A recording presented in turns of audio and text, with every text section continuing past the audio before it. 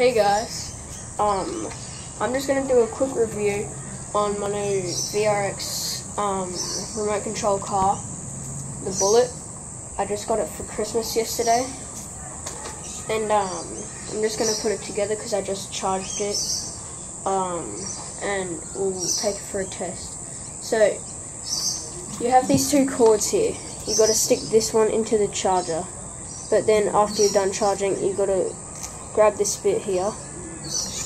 I don't know if you can see it, but there's a tiny bit that you've got to lift up. You plug it in the right way. Make sure that the tiny bit that I was just talking about is gripping over an even smaller bit.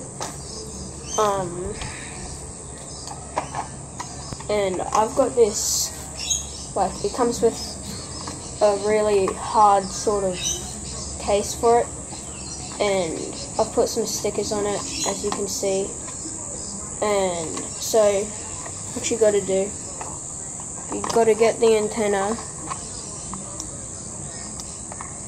and then you got to stick it through a hole there.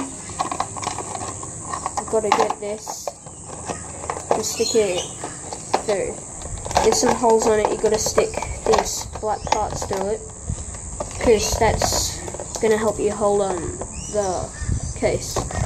And then we have these pins, these tiny pins.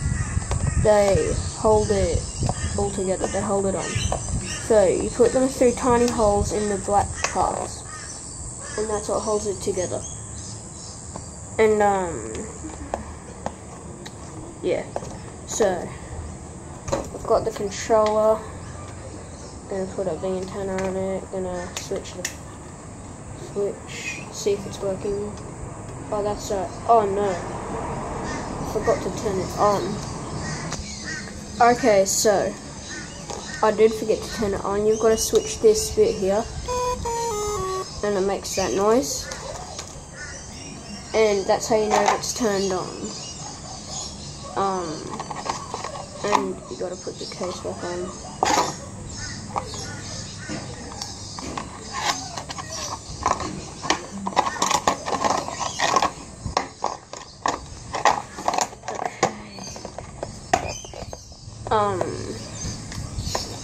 So now you can see if it's working. Yeah,